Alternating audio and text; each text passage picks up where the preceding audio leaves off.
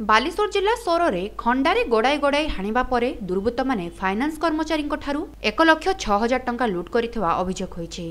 सूचना अनुसार रविवार दिन सोर थाना भीमेई ग्रामरू एक बेसरकारी फाइनान्स कर्मचारी जगन्नाथ स्वाई और महिला कर्मचारी रश्मिरेखा दास महिला स्वयं सहायिका गोष्ठी कलेक्शन करी ऑफिस फेरुथिले।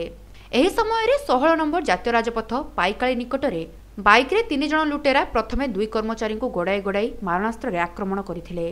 परे सेमानंक ठारू 1,06,000 टंका लुटि नैथिले। एहा सह सेमानंक ठारू मोबाइल फोन छड़ाई नहीं फेरार हो जाइथिले। एही आक्रमण रे उभय कर्मचारी मुंड हाथ में गभीर आघात लागिथिबा देखिबाकु मिलिछि।